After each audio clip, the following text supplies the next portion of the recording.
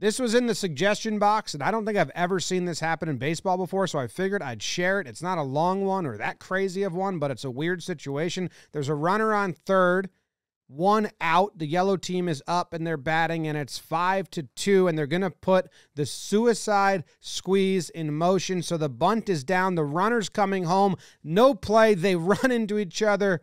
The batter decks the runner, but the runner that got decked scores. The runner that did the decking doesn't score. He comes up, checking his nose. Is it bloody? Maybe.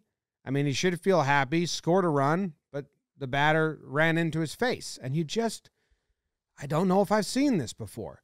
So he lays down the bunt. Now the pitcher tries to do the glove flip, completely misses. Runner slides in. Batter tries to go to first, and they collide at home plate.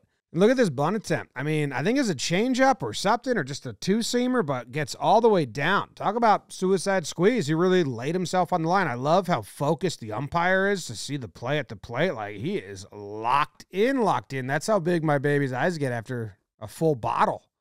Bam. And running and elbow to the face, and that sucks. Whatever, there you go. Never seen it before. Now you guys have.